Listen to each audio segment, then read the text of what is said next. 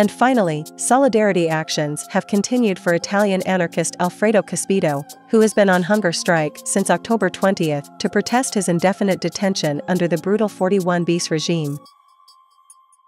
Solidarity messages have poured in from comrades around the world, demonstrations have been held outside Italian embassies, and clandestine attacks have spread to multiple cities in Italy, as well as Germany, Chile, Bolivia, the US, and Greece. At a court hearing on December 5, Alfredo and his co-accused, Anna Beniamino, read statements to supporters. The judiciary of the Italian Republic decided that I, too subversive, should no longer have the chance to see the stars, freedom.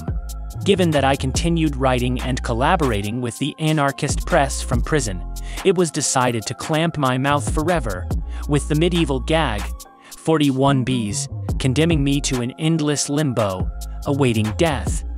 I will not stand for it, and I will not surrender, and will continue my hunger strike for the abolition of 41 bis, and life sentence without appeal, until my last breath, to let the world know about these two repressive abominations in this country.